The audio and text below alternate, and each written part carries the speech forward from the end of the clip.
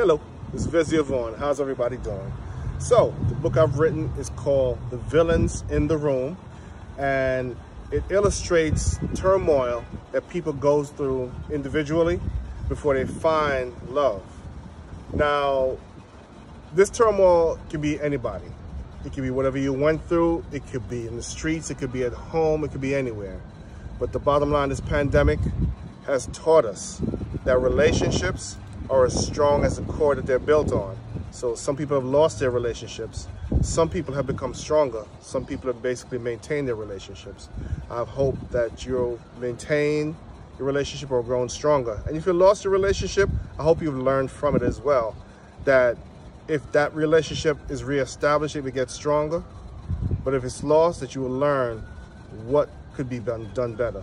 Anyway, Lemar and Meshel in this book are the two main characters.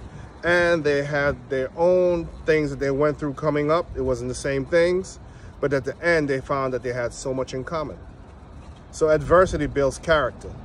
It doesn't take a brigade or army to back you up when it's time to deal with your adversities. It takes your faith and your inner strength.